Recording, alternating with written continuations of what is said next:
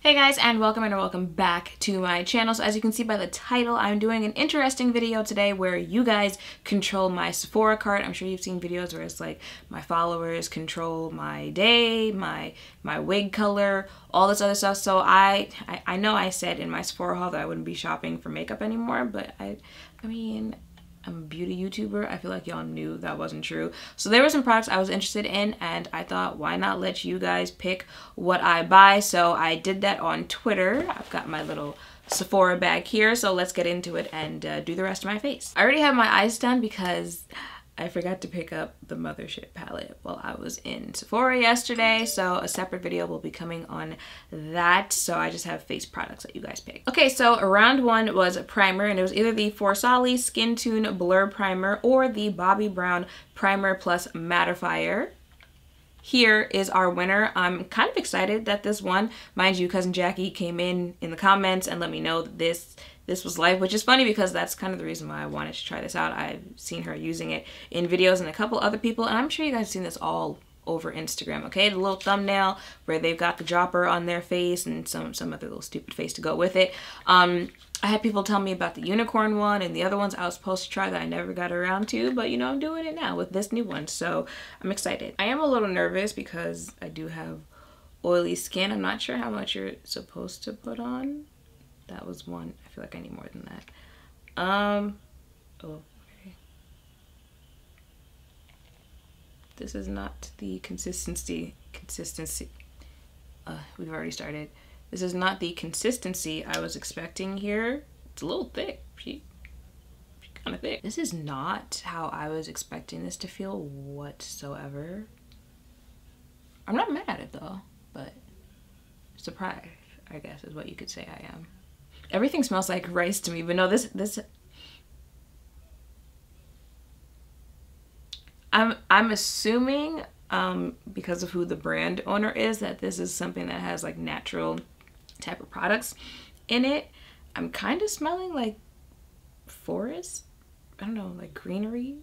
That's the best way I can describe it. It's not like a strong, you know, like, oh, this smells like perfume type of scent, but it definitely has a scent. I'm not mad at it though. My skin might, because I have sensitive skin, but okay, so there it is on my face. Do I look blurred? Do I look pore filled in? We'll find out. All right, so moving on, next up we have foundation, and the options were either the Makeup Forever Ultra HD foundation or the Charlotte Tilbury Magic foundation, and the winner is Makeup Forever. Can you believe I've never tried this foundation before? I have the HD foundation. I never tried the Ultra HD, even though this is like an old timer. But I finally have it. I picked it up in the shade R530, which I believe is the equivalent to 180. Yeah, I wasn't sure what to do there with the shade, so I went with this one. Again, let's see how this goes. The foundation actually came out how I expected the primer to come out. I expected the primer to be, you know, pretty runny, pretty watery, and it wasn't. And then I pumped out the foundation and it was pretty liquidy. So this is an interesting video so far. Okay, so before I move on to anything else, this is just the foundation on my face. Now, as far as the foundation goes, I'm looking, it's a tad dark and it's a little, you know, red orangey. We'll see how it looks by the end of this look. But as far as how this foundation looks on this primer, let's finish. Okay, so moving on, the next option was concealer. First Aid Beauty has a new Bendy Avocado concealer that everyone's been talking about. Or the other option was the Laura Mercier Flawless Fusion Concealer, and Laura was the winner. I've actually tried this concealer before. I didn't post the video because I lost the footage, but I don't recall liking it. I think because of creasing, but I saw it used recently, and I always do this where I'll try something, I won't like it, and then I'll give it away and I'll think, oh, well, maybe if I had tried it this way, or maybe if I could do this, or I'll try some other new product and think, well, those two might go together. So then I end up rebuying the same product again to try it a different way. I've purchased the Benefit Professional, the Smashbox primer at least 3 or 4 times for those reasons. Yeah, I know, I have an issue. And I just say, I am quite pleased with how everything is blending in on top of this primer. Okay, so for all over setting powders, the options, oh.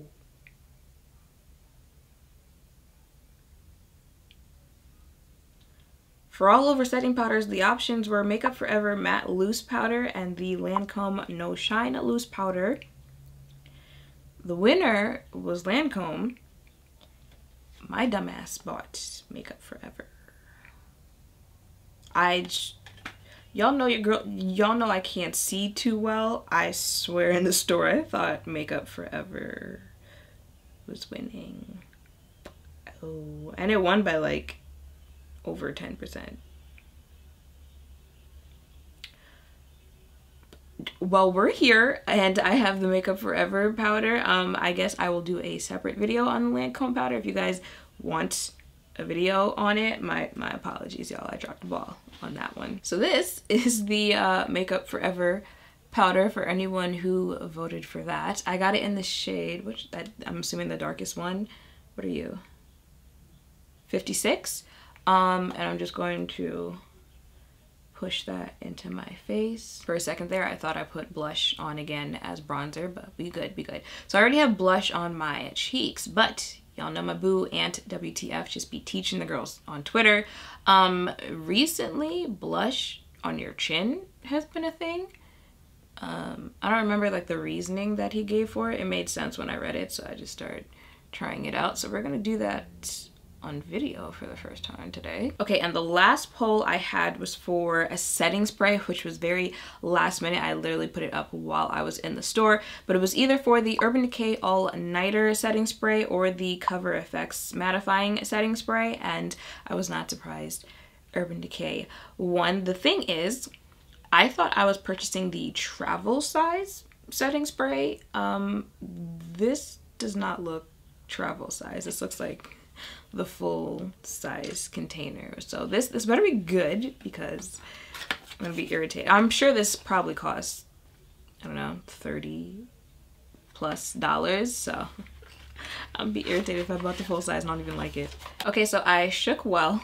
It's got this lid, starting to lose my voice there, and then it's got another lid doing the most, but then again I can see it spilling on myself, so you probably know what you're doing, Urban Decay.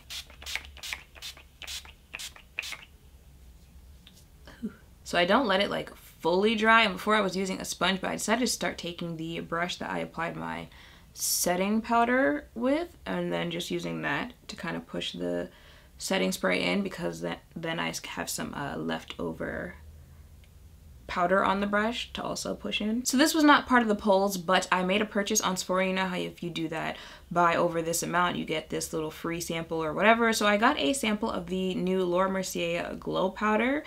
I mean, we're trying new products that I got from Sephora, and I got this from Sephora, so why not include that in this video? I'm not going to use any highlighter on my face today.